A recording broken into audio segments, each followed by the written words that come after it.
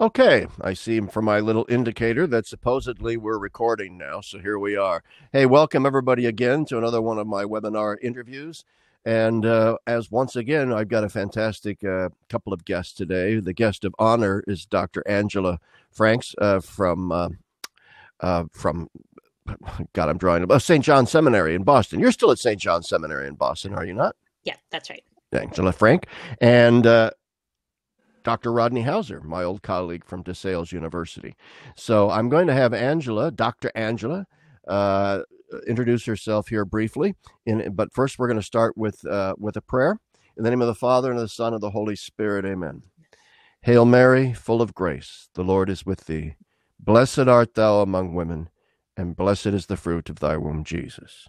Holy Mary, Mother of God, pray for us sinners, now and at the hour of our death. Amen. Mary, seat of wisdom, pray for us. Father, Son, Holy Spirit, amen. Okay, let's turn it right on over. Dr. Angela Frank, could you please tell the viewers who you are? And please, I always like to go beyond the mere academic credentials. Where are you originally from? Where did you get your doctorate? You know, how many kids do you have? All that kind of stuff. If you're willing to share all of that bio information with us, go ahead. Okay, I wasn't prepared for that, but I'll do my best. Some of this is top secret, so you have an exclusive here. It's a scoop. It's a scoop. So a little known fact about me is that I was born in West Virginia.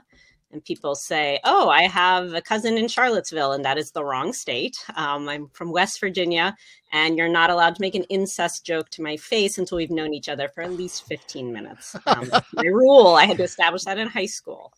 That would never have crossed my mind. It crosses a lot of people's minds, astonishingly. Yeah, I'm from Nebraska. I'm sure there's a lot of inbreeding out there, so I'm not one to talk. Go ahead.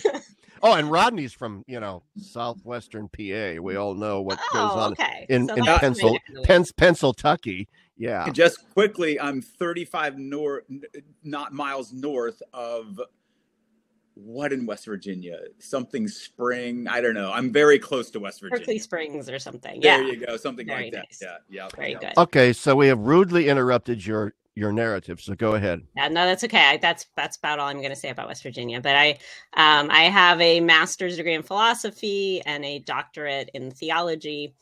And right now I'm doing a lot on John Paul II and the body, but also Hans Urs von Balthasar, who's one of my that was the subject of my dissertation.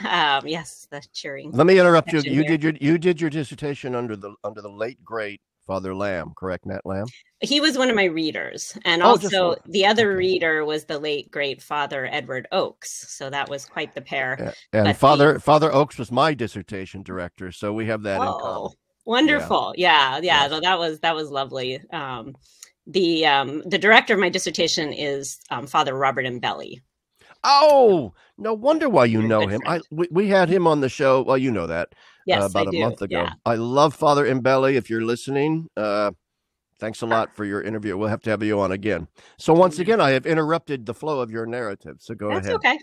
I would just add maybe that I'm really interested in metaphysics. It seems like everything I'm doing right now comes back to metaphysics because so much of I'm interested in the contemporary mission field of the developed world. So what's all around us. I'm right now based in Boston. And so it's very much the mission field of the new evangelization. So trying to make sense of that. And it usually seems to involve metaphysical errors as well as theological challenges. And so that's really where I'm doing a lot of my work right now. And that's and you're still I interrupted you a lot. So you're still up in Boston at the seminary. Okay, that's great. So let's get right into it. One of the things that we're very interested in, you mentioned that your scholarship lately has trended towards some theology of the body kind of stuff. You have something that is what really caught my attention was something that Rodney Howsare, Dr. Howsare, brought to my attention today. I have been reading some of your articles in Church Life Journal on gender and the current controversies over gender and transgenderism.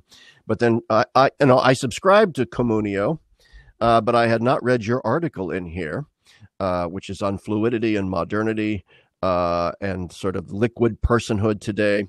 And I highly recommend Rodney, didn't you say it's on PDF, electronic version at the Communio website? That's right. Yes. So the viewers don't have to necessarily subscribe to Communio to read the article, and so you can download the PDF, and I highly recommend that you do it. It's really a brilliant article. So let's begin, and then Rodney and I'm going to turn it over to you. So just be prepared. Start formulating a question in that bean of yours there. I was really struck at the beginning of the article by that you were hitting some themes that I know Rod Dreher in his blog has hit with regard to the Polish sociologist. Oh, I can't think of his last name now. Zygmunt Bauman. Yeah, exactly. And he talks about, in a sense, the liquidity and liquid modernity and liquid persons in modernity.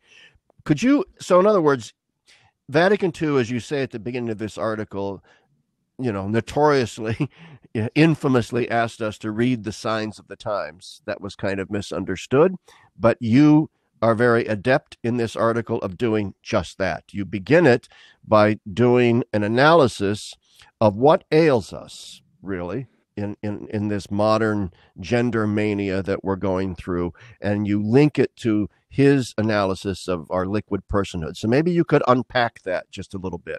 Sure. Yeah. Thank you. So I find Bauman's assessment of modernity to be very persuasive. That he says that originally in modernity, so going back to early modernity, 1600s and so forth, that modernity was very solid, and by that he means there's a lot of institutions. There's still very much a class structure. Family was still in descendants was still that all that was still very important. But there's this drive within modernity to liquefy that sort of thing. And it's really, Bauman doesn't get into the history of it so much, but if you look more at the history of ideas, that drive is really this drive for radical equality. And so the idea is that if we have these solid social structures that hem us in and limit our choices, that to be truly free, we have to liquidate those social structures. And really, there's something, even though I disagree with that knee-jerk drive toward liquidization, there is something Christian in that impulse, in that, as I try to talk a little bit in this article, Christ does ask us to relativize things like family and social structures and employment and all that sort of thing, that those are not supposed to be the things that we get our ultimate identity from. They're not supposed to be really what defines us, but rather our, as I argue from a Balthasarian perspective, it's our mission from Christ that defines us. And so while these social structures are basically natural and therefore good insofar as they're natural, they are also not the ultimate thing, but rather the penultimate thing, you could say. And so so there's like good and bad in this drive to liquidate. And the where we are today, of course, is that the things that seem to be the most solid are the things coming under the most attack. It's kind of like a pressure washer or something. And really, the things that we have left that are solid, the ones that I can think of, are really twofold. It's the church, the Catholic Church in particular. And so that gets draws a lot of fire.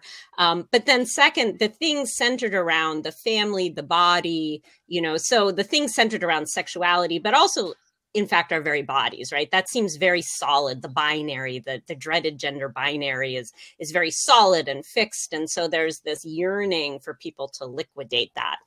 And so I try to be clear on the negative aspects of all of this liquidization, and Bauman is very clear on that. But I also try to say, all right, but what's the good that is being desired, even if it's being desired very badly and very confusedly and with all sorts of errors? So I'm not at all trying to say that, we should just embrace all the chaos around us, but I think it's effective to not only single out what's bad, which we have to do, but also even better to try to figure out the good that's being misunderstood and then offer up the real good, so that we can channel people's desire. Like, what are they truly trying to desire? And so then that's what I try to unpack in the rest of that article. Yeah, I mean, that's fine. Rodney, do you want to chime in here? Because I have some follow-up questions too to what she just said. Tons of ideas were racing through my head. But before I run off with those, I want to turn it over to you so you get your 2 cents in here. Yeah, thanks. I appreciate that. Yeah, me too. I mean, it stimulates all sorts of thoughts. And it seems that one of the things I think you're getting at, maybe not intentionally or whatever, is that there can be a sort of bourgeois worship of the family that's sort of just as dreadful or just as problematic as a bourgeois worship of I want to do what I want with my body or whatever, right? So there's a kind of in both cases there's the kind of inordinate obsession with this worldly finite sort of well-being, if you will, right? So if you say that you have to have this kind of normal family, and you have to have these sort of normal inclinations. You have to be a proper woman and a proper masculine man and a feminine woman and the whole nine yards. We have all the kind of bougie stereotypes that sort of surround that. I could kind of see a backlash against that, where some of you are like, "But this is all bullcrap. I don't fit into these categories at all." But then what kind of tends to happen, however, is that it also becomes sort of fixated on the self and its desires and what makes it most immediately happy and sort of temporal well-being. And Chapp, you've written about this in some of your blogs, this bourgeois Christianity that's sort of dominated for God knows how long.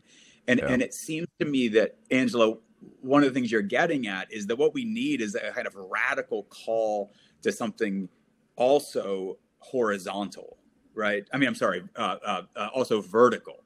That sort of disrupts in some ways the maybe 50s family on the one hand and the 2000s pick your letter sort of thing on the other. I mean, am I onto something, or is that totally off the wall? No, I think that's right, because I mean the 50s family has going for it that the family is a natural reality, and a lot of the crazy stuff wants nothing to do with nature.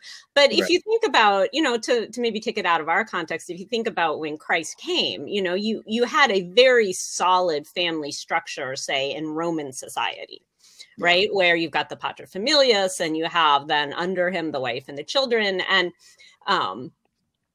it's not like the family, like every social, every cultural environment is going to have distortions of natural reality. So the 1950s family has distortions, the Roman family has distortions. Right, it's not like there was after actual paradise. There was no like paradise of where the culture gets it all right. But you can see how Christianity was very disruptive to that Roman solidity of, this is how it is. And the important thing is to align our will with the father of the family. And Christianity comes and says, actually, the important thing is to align your will with God. And so it's always served to destabilize the idols that we make of sometimes good natural realities, but when it's purely, as you say, just horizontal, if the horizontal realities become our ultimate good, then it's an idol, and it's not going to make us happy the way we want it to. And so, I think it's important to realize that there's always that tendency to making idols. Yeah.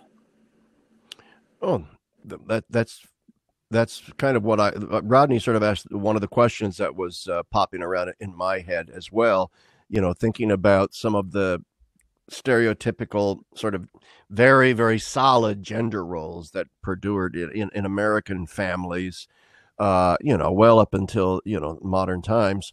And that in many ways, they were expressive of natural realities, but also in many ways they were exaggerations and distortions and really held people in check, especially women in many ways were held back from full social responsibility and dynamic engagement because of gender roles.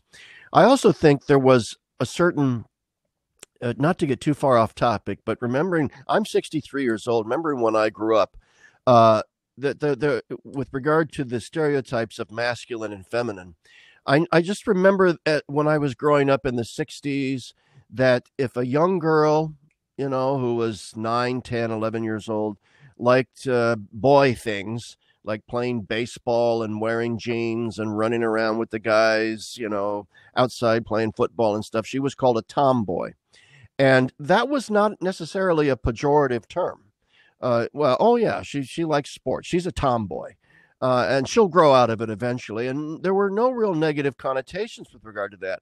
But a boy who broke out of certain stereotypes of masculinity, who was effeminate, did not enjoy any such favors. To be an effeminate boy back then was the kind of the kiss of death socially in many ways.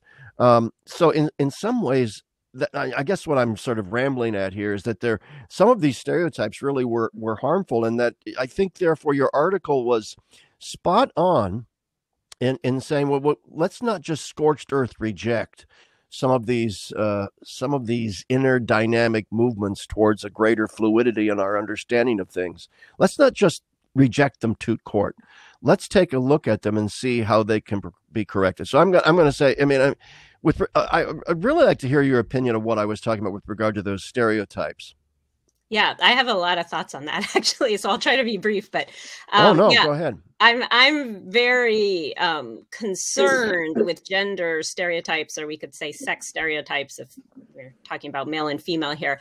The problem with sex stereotypes is that they're never accurate when it comes to the range of human personalities that fall under the categories of male and female. I used to feel this a little bit. My first two kids are first a girl and then a boy. And we would occasionally get well, you must be done now because you have, your girl and your boy. And I used to think as though the entire variety of humanity can be encapsulated under the categories girl and boy. Yeah. I have 6 kids and they're all extremely different. And some of those differences are sex-based and some of them are just really more personality-based. And so sex stereotypes, as you say, can be actually harmful. And, we have a lot of historical study on this. These days, we fall into this perverse kind of progressive sex stereotyping when instead of the girl being a tomboy, these days in the wrong school environment, she'll be told, oh, no, actually, that must mean inside you're a boy. You really are a boy. Yeah. You really are a boy. And so so now it's like this return to these really limiting and not very thoughtful sex stereotypes. And so I'm really opposed to the thing about sex. So there's a distinction that was made in the 20th century that a lot of people disagree with because it's really been run with in a bad direction. But I think there's something to be said for this basic distinction between sex as a biological reality, maleness and femaleness, which has to do fundamentally with your body and how it's ordered to one of the 2 basic ways in which humans reproduce, in which humans generate. And so maleness and femaleness as sex is really about, do I reproduce as a man or do I reproduce as a woman? And that's really where that difference is rooted, right? It's rooted at that level of generation. And then you can talk about gender, which is now a very loaded term. And so some people don't like to use it. But gender can be understood as the social and cultural accretions that build up around the sexes. And a lot of feminists use this term basically in a way to say, down with cultural accretions and we'll make our own. And you can understand why, because they were concerned about these stereotypes and so forth. The thing is, though, that every culture builds up some kind of gendered norms around maleness and femaleness. It's utopian to think that we're going to live without those because we just don't. But so the question is more not, do we have cultural gendered norms? Because of course, every culture does. The question is, are they good norms, right? And so you can see, and the fact that these norms are arbitrary often. So for example, in Scotland, men can wear skirts, I guess. And in America, they really shouldn't. And so that's arbitrary in the sense, what a shame that is. Yeah, well, Larry, moved to Scotland. But, so people point to that kind of thing and it's like, oh, that's arbitrary. And it's like, well, yes, of course it's arbitrary. But that doesn't mean that society needs those norms, even if they're somewhat arbitrary. And especially getting to your point of the effeminate boy, we especially need cultural norms around men and around boys, because Yes. girls grow into their femininity in the sense of becoming accustomed to it if the culture doesn't fight it the way our culture is. But if the culture is saner and healthier, it's fairly easy for a girl to grow into an embrace of her femininity, because, you know, she gets her period, like she, you know, like there's just everything signaling to her what her body is ordered toward. But for men, there's a natural disconnect between them and what happens in generation, which is what masculinity is ultimately rooted in. And so for men, it's a lot harder to develop that understanding of who they are as men. And so we have a lot more cultural norms around men than we do around women. This is Walter Ong, by the way. I didn't come up with this. This is Father Walter Ong. It doesn't mean that the norms are always good. And so, you know, the example of the effeminate boy getting bullied. And so we're like, you know, obviously the norms can get stifling and can be oppressive, but that doesn't mean that we don't need them. We do need, it's just like, it's kind of like traffic laws are arbitrary. Yes. Like, why do we stop at red? I mean, that's arbitrary, but like we need something, right? But you got it. Yeah. For example, in my own case, and I'll turn it back over to Rodney. I mean, I grew up with a man who was my father, who I love. He's still alive, thankfully. He was a Korean War veteran, but he was a child of that post-war era. And he evinced all of the male sort of virtues that our society held up that a man should be. And so he was very stoic, never cried, rarely showed his emotions, was very, very not quick at all to show affection to his children, retained a certain fatherly detachment. My mother was the nurturer, the emotional one, the one you would cry on her shoulder when you had boo-boos and stuff. My dad was very loving, and he brought home the bacon, and, you know, he fixed plumbing and stuff like that, did carpentry. So that's the image of maleness that I grew up with and tried to grow into, and realized that in some ways, you know, I wasn't an effeminate young guy, but I wasn't a plumber, carpenter, let's go fix the roof kind of guy either. And so I struggled with that. And yet I'm glad that model, sort of kind of stifling that it was, I'm glad that model was there. I'm glad that my father was who he was, this very stoic, very sort of strong, independent dude. And so, I agree with you completely. None of these norms necessarily measure up completely, but they certainly, in other words, there's got to be some formal structure there. You just don't want to pour the cement all over the floor, because it'll form into nothing. But anyway, Rodney, do you want to add something to that? Yeah, no, this is very helpful and really interesting. I was kind of sensing a little bit of Judith Butler in the background of what you were saying, Angela. And it does seem that there's this sort of postmodern Heideggerian thing that kind of wants to do, because all representations are not the thing in itself, therefore sort of to hell with them.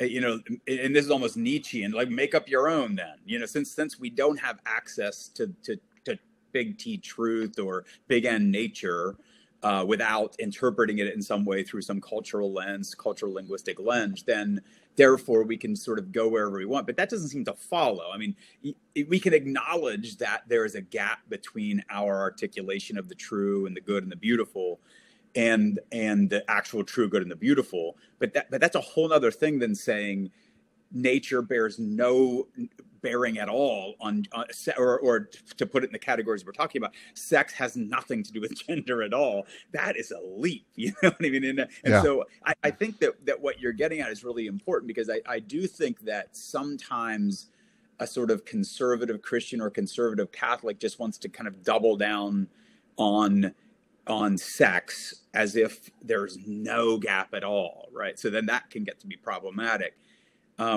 But you're right. The other extreme has been, I'm a tomboy, therefore I'm a boy, therefore I should take puberty blocking drugs, therefore I should, very aggressive, really, really problematic sorts of things that, you almost fear that, this poor girl who's decided to go down this drastic path of now claiming her boyhood, so to speak, with all of these very artificial and violent interference with her body, is going to someday, say, oh my gosh, I was just going through a phase, or I was just a tomboy, or what. It's almost in a way somewhat better that when Larry was talking about just calling them tomboy, both my sisters were tomboys also. They played football with us in the whole bit. Neither one of them would have thought that meant, therefore, that they were a boy. And so they didn't want to be you, that's for sure. Yeah, that's right. They were running away from that. I probably scared them out of any of gender identity or whatever. But, hey, Chapp, by the way, you are frozen on the screen right now in this, for at least to me. Is he frozen Not to you, me. Angela? Oh, Nope. okay. You're frozen for me, but it's good. You have like this very profound look on your face. You almost look like you're intelligent. Well, take a screenshot of it, and then maybe I'll use that as the profile for this. Everybody else is moving, but you're inanimate. Yeah, that's just you. Your internet stinks, I think.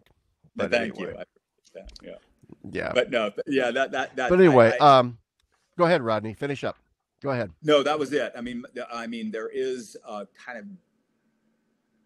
there's an insight, and I think this is why we can sort of learn from some of the postmodern gender stuff, because we don't want to get locked into a totally facile equation of sex and gender and all those things. But you've pointed out absolutely correctly that without any guidance at all, or with a total free-for-all, it really wreaks havoc on young people. And right now, and maybe you could comment on this, it really seems to be wreaking havoc on young women. I've read that in the 80s, most people claiming to be the opposite sex were older men claiming to be women. But now the majority is prepubescent, just pubescent girls claiming to be guys. I mean, do you have any thoughts about that? Or yeah, it definitely has. There has been this reversal, and you're right that traditionally it was much more like adult men who would be transsexuals, as we used to call them, and now it is there's something called rapid onset gender dysphoria. Rapid onset meaning that you have an usually adolescent girl, or maybe just prepubescent, who has never manifested, never presented with any symptoms of gender dysphoria, and then all of a sudden she starts to say, oh, but actually I think I'm a boy. Oh, but actually I think I'm gender fluid. And the similarities to other kinds of mimetic behavior. So, for example, eating disorders, or more tragically, even suicide, right? Yeah. You see a lot of cases where there's this imitation of somebody else in a crisis, or somebody else who's doing something that seems somehow glamorous or interesting. And you'll get whole peer groups, especially of girls, who do that. And so there was this interview that a Planned Parenthood director or employee gave with Abigail Shrier, who's written a really good book on this called Irreversible Damage. And this former Planned Parenthood person who left because she's so disturbed by a lot of things at Planned Parenthood. But one of the things she talked about, Planned Parenthood will distribute some of the opposite sex hormones and that sort of thing. Mm. And she talked about these groups of giggly girls coming in and signing up for their hormones. And she said it was like they were going to get their ears pierced. And there's a reason why we don't give minors, we don't say that minors have informed consent, that they have to have parents involved to give consent for medical procedures, because in part, especially for adolescents, we know that there is this inability to think long-term and an inability to process things like possible side effects. But compounded with the fact that these clinics do not give them really adequate information about possible side effects, about people detransitioning and desisting from transition, about things like the fact that they'll probably never experience sexual pleasure. They're probably have to be like battling these. For people who go through surgery, they're most of them, like especially the more complicated surgeries, it's a wound that their body is battling for their entire life. Their body is trying to heal this wound, and the technology is not letting it. And so like the discomfort and all of that is just not really included in any adequate way in the informed consent material, because it's really ideologically driven. It's a matter of medicine really functioning as ideology, where like people are encouraging kids to do this. And so, it's really, I think there's something really similar. This is something Abigail Favali has talked about too. There's a real similarity to adolescent eating disorders and what used to be, say, in the 80s and 90s, where, girls revolted against their bodies and the changes happening in their body and their discomfort with their body by basically just trying to obliterate their body, or control it, like micromanage it. Now they deal with that by trying to become a different body, like have the opposite sex's body. So I think there's a lot in that comparison. I think that's all. What you just said is, I think, so really important, because I don't want the viewers to get the impression that as we go along and say, hey, look, the modern sort of thoughts on gender fluidity, they have some point here. There's some validity in this because the old stereotypes were a bit too stifling and that kind of thing. Certainly don't want to leave the impression that in any way, shape, or form we're endorsing any of this, because as you just correctly point out, on the ground, in the trenches, in dealing with adolescents in particular, and quite frequently adolescent girls, we're dealing with something that is actually in many, many ways quite sinister, quite creation denying, quite God denying. As you say in your article, no reference to transcendence whatsoever. It's all fluidity. It's fluidity turtles all the way down. And this has tremendously negative consequences. Then you add in the profit motive. Then you add in the ideological moment of groups like Planned Parenthood.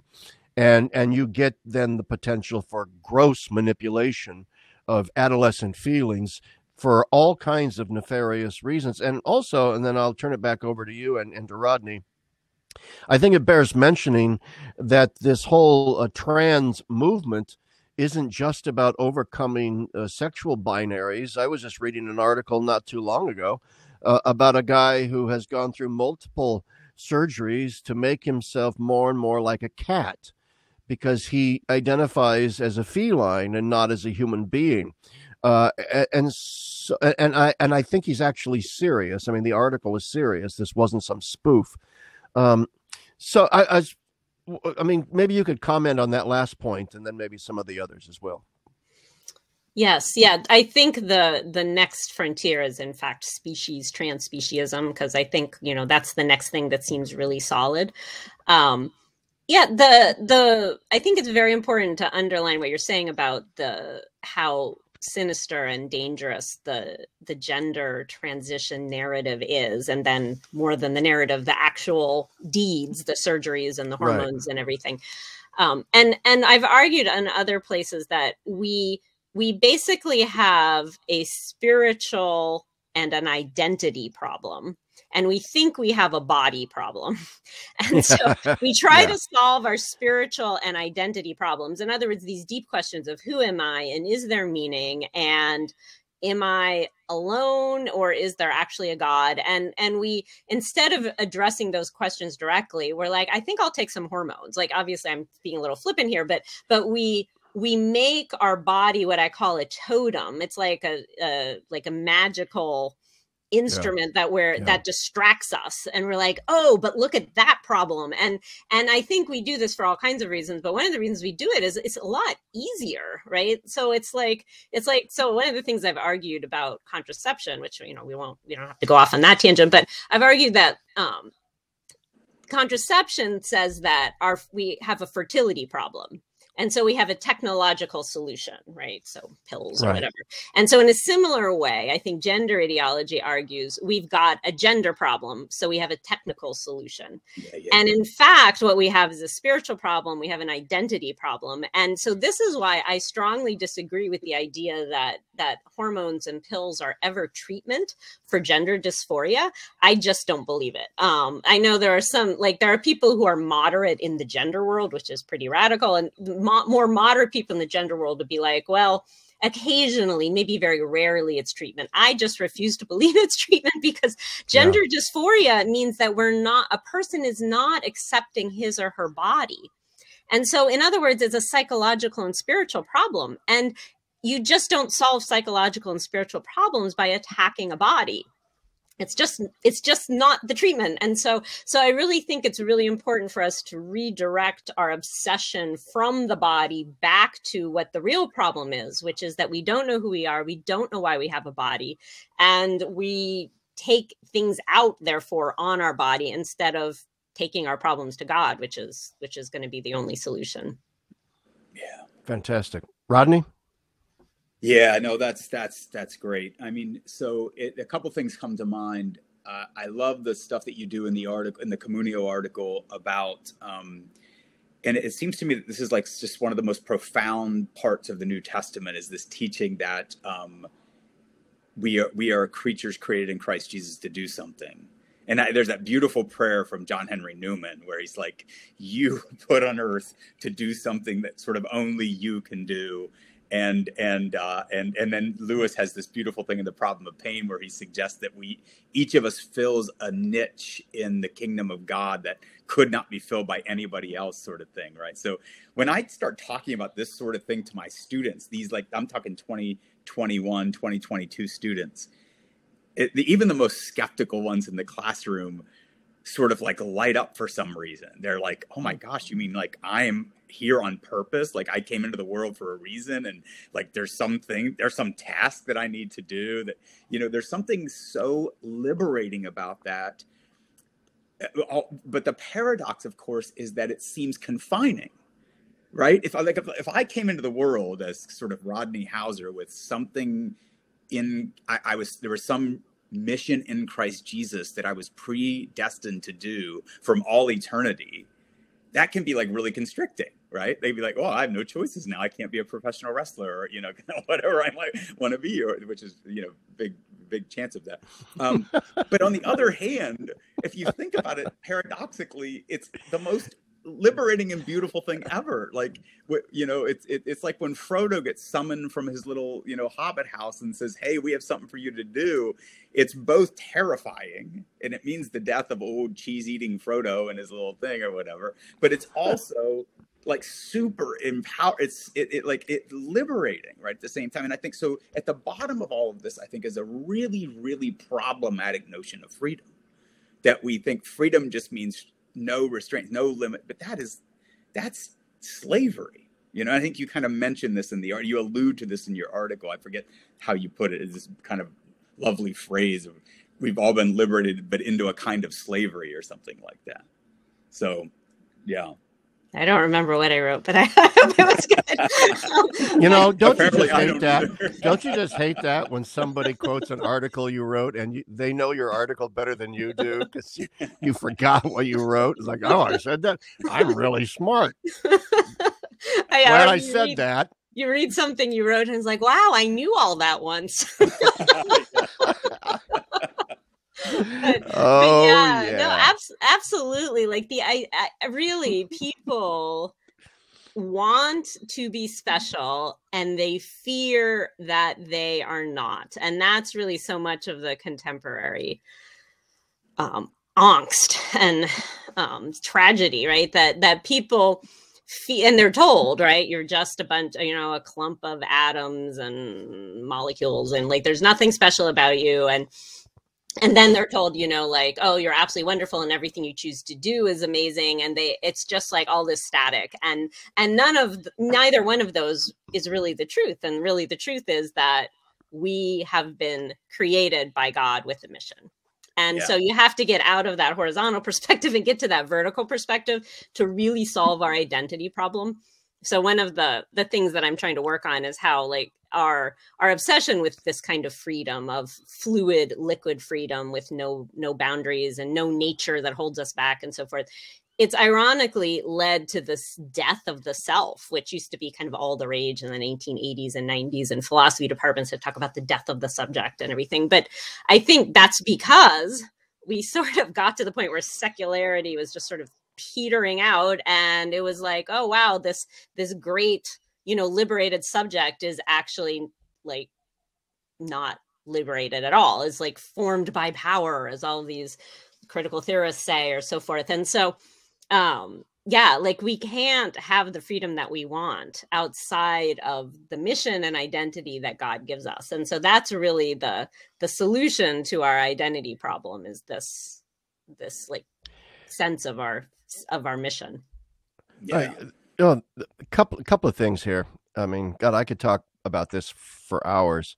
I want to go back to something that we were discussing before about the link between biological sex and gender, and we were talking about gender stereotypes. It is true, of course, that our body parts, male, female, are ultimately oriented towards our biological role in the generation of life, and therefore where we're going to fall in the family structure in that regard. And obviously, gender identification as masculine or feminine is also quite often socially constructed. But since you know a lot more about this than I've often wondered, there must be some general psychological characteristics of what it means to be male and what it means to be female that do cross cultural boundaries and are somewhat related to biological sex. Am I wrong in that regard? I mean, we don't want to paint it too narrow or too fluidly, but are there not some broad psychological sort of things that we could identify? Yep, that's generally a masculine trait. Oh, that's generally a feminine trait. Yeah, you can. So there's been a lot of good work on this done about the complementarity of the sexes, which is a term that like really raises feminist hackles, because they think of Rousseau, where it's like, the guy provides like all of the initiative and, goes out and earns money, and the woman like basically manipulates him to keep him happy. So like that's when a lot of people hear complementarity, that's what they think it is. But in fact, we do know that what we basically have when it comes to these masculine and feminine traits are bell curves. So that means that you have outliers on either end, and it's not a matter of 100%, and nobody's saying it's 100% of all women have this trait. But what you do see is this predominance among women of an orientation towards people, toward faces. And so my colleague Deborah Savage, who'd be great to have on here, actually knows this stuff like the back of her hand, that newborn babies, so like no social conditioning, they've just come out of the womb, newborn girls look at faces longer, measurably longer than newborn boys do, whereas newborn boys look at objects measurably longer. Yeah, isn't that amazing? That's really interesting. Yeah. And so you see, and that really summarizes the two bell curves, that, on average, girls are more oriented toward people and boys are more oriented toward things. And so like there's other things are clustered around that. So the fact that women tend to have much more sensitive senses of smell and hearing, and they tend to notice distinctions in color. So it's like, I remember friends, they painted this couple painted their house, or they were about to paint it, and the woman like did all the different swaths, and the guy was like, they're white. She's like, no, like this is ecru, and this is like, he's like, they're white, right? And they were both right. This is eggshell. Exactly. Linen. Yes, you've been through this. I see you've been through this. Yes. So, I mean, the point it's is they're white. both right. Like she really is seeing distinctions of color that are there, and he's not being obtuse. He really probably is not. Like the women have more rods and cones in their eyes. They can see more distinctions of color. And so like, why is that relevant? Well, you can see where if you have half of the sex that is ordered towards gestating a child and then nursing that child for like, almost the next year, that having a fine sense of smell and hearing and sight really helps you take care of this little person, where you have to be very attentive to like what's going on, and does this food taste actually like it's poisonous, and so that's really important. Whereas for the men are drawn, like boys are reliably find risks exciting and pleasurable, like as a class, like they find risk pleasurable on its own, whereas girls can be trained to enjoy risk, but they don't normally like start there. They usually have to be like socialized into it. And so these aren't like 100%, these are bell curves, but you do see these distinctions, and they line up with the distinctions that the male versus the female have for the roles in generation and in parenting. So when I was a kid, when my brothers encouraged me to jump out of a 3rd-story window into a 2-foot deep swimming pool below, and I did so, that this was a typically sort of in the middle of the bell curve masculine trait. It is. It was. And I'm surprised you survived that. Is that a true story? Actually, it was a 2nd-story window, come to think of it. Yeah, it is. True story. And I sprained an ankle, but I did not die or break a leg, which was... your back. or fracture my skull as I slipped on something. Yeah, I was quite fortunate. I only did it once, but I was double dared. And you know, when your brother double dares in front of other guys, you got to do it. And, but then when my mother found out, that was not pleasant. Let's just put it that way. And she saw some colors. All right. There were some colors all over. It was all not white. But anyway, that's I wanted, all joking aside, I think this is just a very, very important topic, because there's currently out there, and I want to shift gears just a little bit. There's currently out there among some sort of traditionalist Catholics or just very conservative Catholics who I think rightly see the fluidity of gender in our society as in some ways harmful to the raising of young boys and young girls in our cultures. It robs them of a proper form, a proper identity. But in some ways, I think they've erred too far in the opposite direction of thinking, well, we need to go back to Ozzie and Harriet in the 1950s or 40s style of family structure. I'm told that I'm attacking a straw man in that regard, that this does not exist in conservative Catholic circles. But I think that it does. I mean, have you had an experience with this? And what is your thought on that? I have definitely had experiences with that. I mean, as far as the bell curve goes, I'm definitely in the more masculine side of things as far as a female. And so I was definitely, tomboy and all of that. Didn't even like babysitting, never predicted I would have all these kids that I have, which I love, by the way. So if you're a tomboy, doesn't mean you won't love motherhood. But yeah, I've definitely encountered these more rigid roles. And in fact, there's a book out there called Ask Your Husband, which is like purports to be like a Catholic gender theory. Yeah. Oh my God. Yeah, which is very much the idea that the female does not have a direct relationship with Christ, that somehow this always has to be mediated through the husband, one of the things that Christianity did that was so radical was to say, you see it consistently among all of the church fathers, even when their understandings of gender or marriage might be a little bit, more Platonic than say the theology of the body. But you still find this absolute democracy of salvation that, and that's what Galatians means when it says in Christ, there is no male or female. And so when we forget that, like that really has to be predominant in Christian thinking on gender, that Christ came to save both sexes and to save them equally.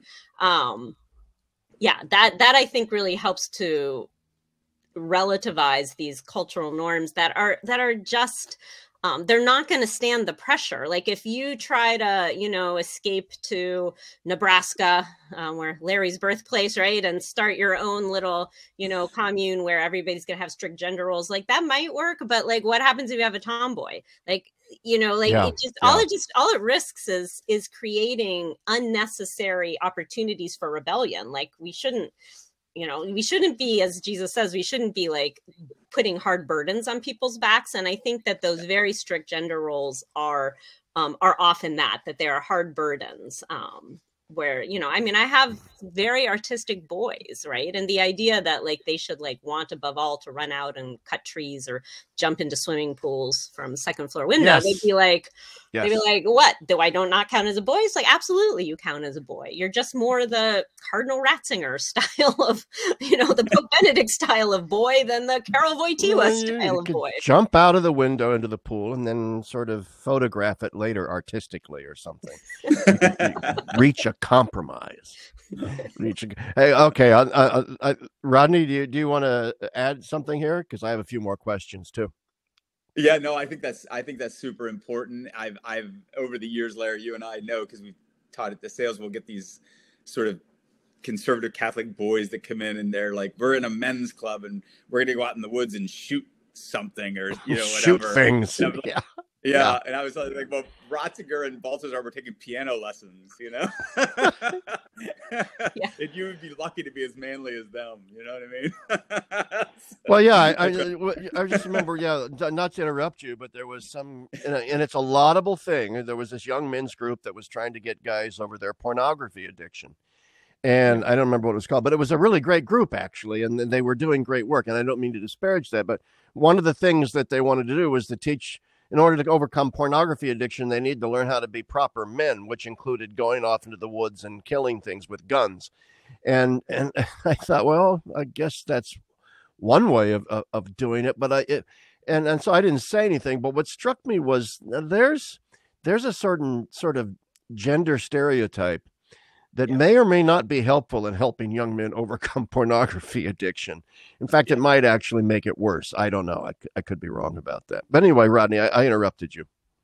Yeah, no, so I think this is what I think, again, we sort of, to go back onto my original point, that we can sort of try to learn a little bit from the postmodern types that kind of push on these things a little bit, is that these things can be also very cultural. So it could be that in frontier America, one way of demonstrating your masculinity was to learn how to shoot a gun or whatever. But there's obviously cultures where it's not really necessary to learn how to shoot a gun to demonstrate your manhood or something like that.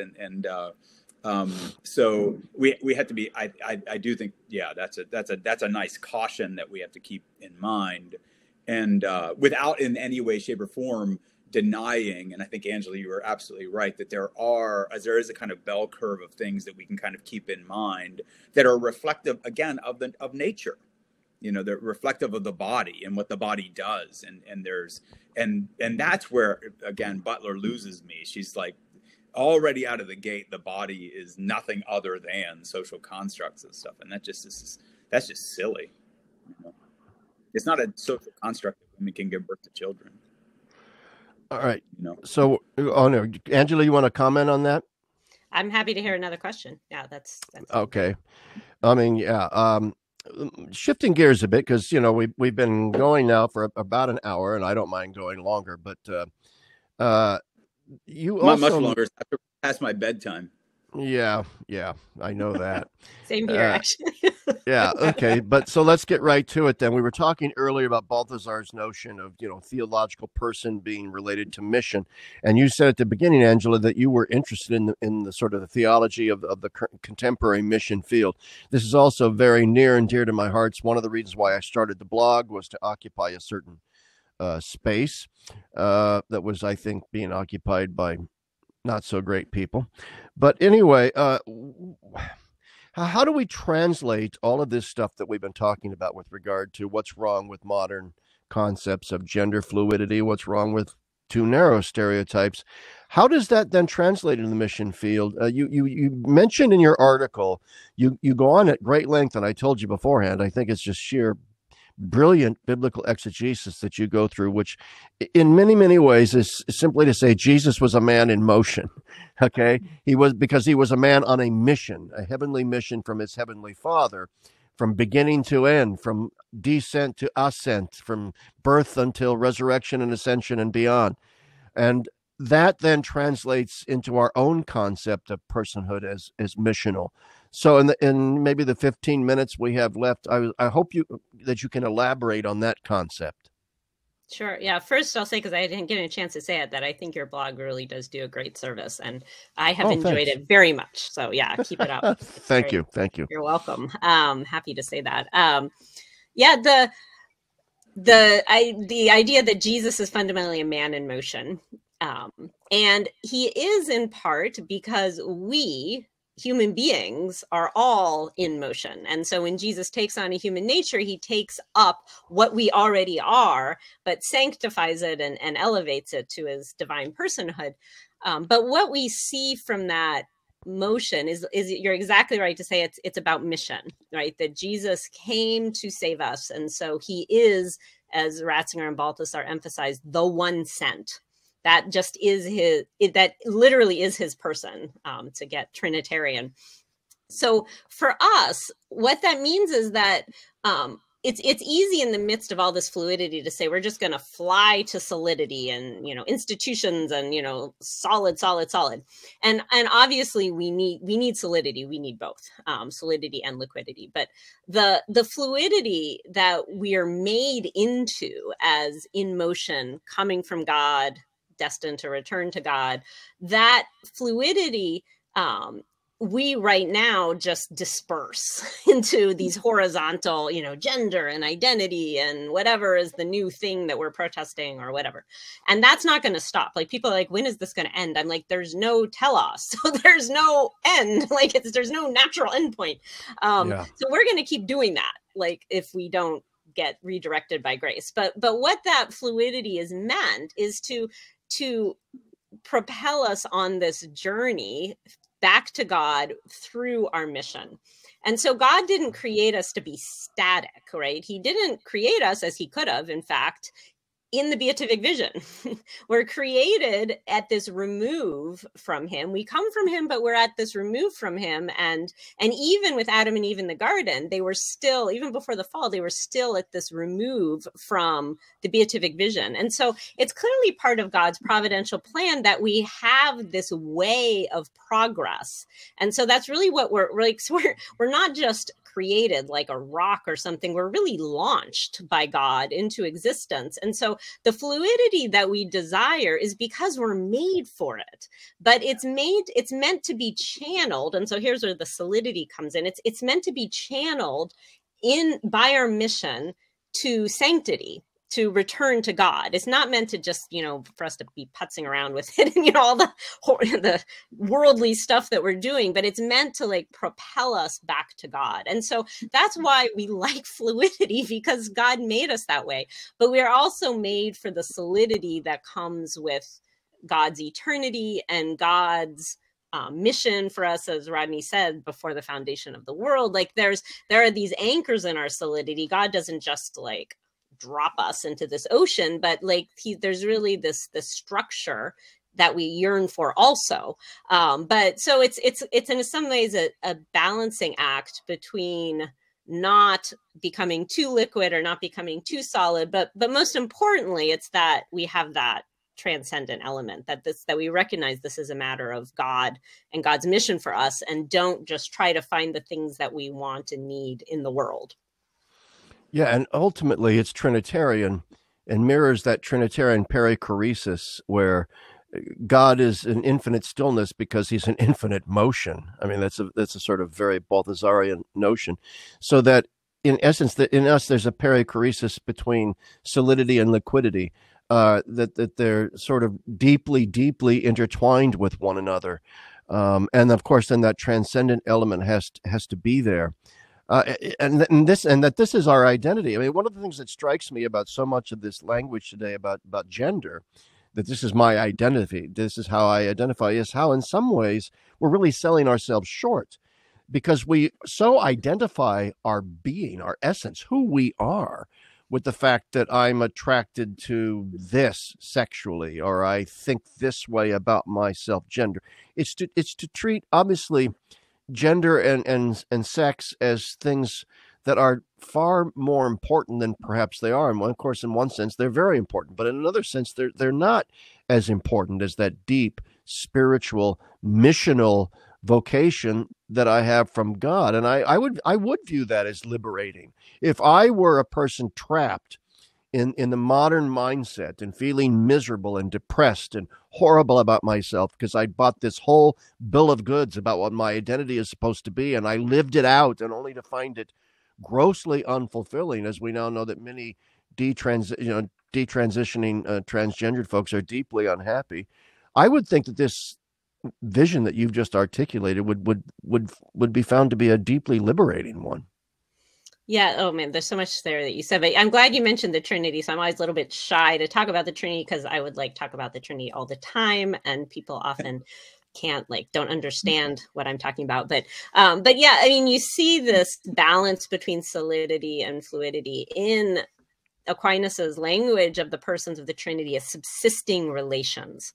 Mm-hmm. And so that's a purity, a simplicity that we are not capable of because we're not God. And so, right. But it does show the model, right? So God subsists, so the solidity, he remains, he's reliable, he doesn't change, he doesn't have bad moods, but also he's in relation, right? And so it's like the arrows of relation between the Father and the Son and the Spirit. That's who the persons are. And so the fact that we have this, that we partake in Christ's mission, means that we partake in some way in that Trinitarian reality. And so again, it's not just a modern hang up with fluidity, but it's because there's this echo in this distant divine way of who God really is in fluidity. And so that's what when I said at the very beginning, I wanted to try to find the good thing that people desire. The good thing that people really desire is the Trinity. They just have no idea. Even most Catholics, right, have no idea. But no, that really is. Yeah. Yeah. And I would also commend the methodology theologically that you've adopted here. In other words, I really don't think, for example, that the old neo-scholastic anthropology categories, which were very objectivist, essentialist, and I don't think that's a caricature. I think that's relatively true, ahistorical, not taking into account very astutely human subjectivity and so on. I just don't see how, and plus, neo-scholasticism tended to have a very dialectical rather than an analogical understanding of the relationship between theology and the other human sciences and so forth, sort of oppositional. So I just don't think that if the church were still merely armed with a neo-scholastic arsenal, that she would be equipped to deal with the crisis at hand. Whereas you have adopted a theological methodology that says, non-dialectical, analogical, that says we're going to look at what insights modernity has on this topic. As you began by saying, we're going to look at what is positive here. And then we're going to show how the Christian message, the Christian theological anthropology, actually trumps that. We can show you a better fluidity. We can show you a better sense of identity. And that's what I really loved about the methodology of your article, is that I think it's sort of modern resource mount theology at its best. I really can't recommend it enough. But anyway, hey Rodney, do you have, before we end this, do you have more that you would like to add? More questions? Any comments? No. I mean, maybe a final comment, and I don't want to be the last person to talk, but I just have this thought that as we were talking about this, I was thinking about this thing in Paul, where he's talking about sort of where our identity is, and he says, "Put your mind on things above, where Christ is seated at the right hand of the Father. For you have died, right, and your life is hidden, right. God in Christ." This is a guy who's like hyperactive. You know what I mean? Like Paul's not a contemplative monk in a monastery. Not that there's anything wrong with that. That's important. But he is a guy who's out. He's like out in the streets. I mean, he's out. He's constantly on the move. And so why would he say that? Like, why would he say? But that's precisely what it seems to me at its best a mission does. Is it first find out who we are in Christ Jesus. And then it takes that out into the world, right? So we have to have both subsistence in, to quote now Big Dave Schindler, and then an ecstasis out. We can't just have one or the other. And I fear where we are in modernity right now is it's hyper out. It's all out, out, out. But then you're just drained. There's a kind of insecurity, anxiety. Everybody's having anxiety now and depression because they don't know who they are. They're trying to invent themselves from whole cloth. Whereas it seems to me that if you're sort of already rooted in something, now I can go out and do really interesting things, which are totally unpredictable. Every individual is going to have a different one. So there is that diversity and all that stuff exciting, but it can't just be that, or it's anxiety inducing and depressing.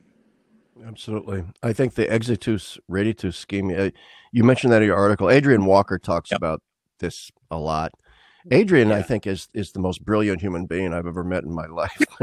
That's a different topic for a different day. So Adrian, I doubt Adrian listens to things like this, so I'm safe in praising him publicly. He's at home reading something in the original languages. Probably. I don't care or what with it some is. underworld spy or the wife of a close friend or something like that. My beard is exitus raditus. It grows out, and then I shave it off because my wife hates it, and then I grow it back. So I've got a whole Platonic beard scheme going on. But anyway, I don't know why that popped into my head, or Adrian or whatever, but you brought it up.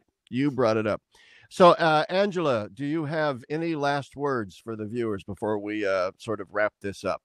Oh, wow. Profound last words. Not really, but I think when we're focused on the fact that there's a good that people want, even if they're failing to find it very often, but that there is a good there. I think that provides some perspective and some hope when we look at our world, which otherwise is just, seems very hopeless. I think that keeping that in mind, that I think can help us to both feel more at peace, but also to be better evangelizers, honestly. And that, I think, is the best last word we could leave with, is because I think evangelization is the name of the game these days, or re-evangelization in some cases.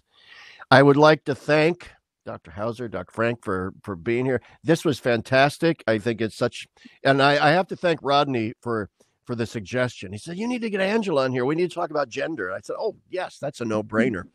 And so it would be great if we could do this again, because there is just so much more to talk about. But anyway, thank you both so very much. And we will now, let's see, it says stop recording here. I'm going to punch that.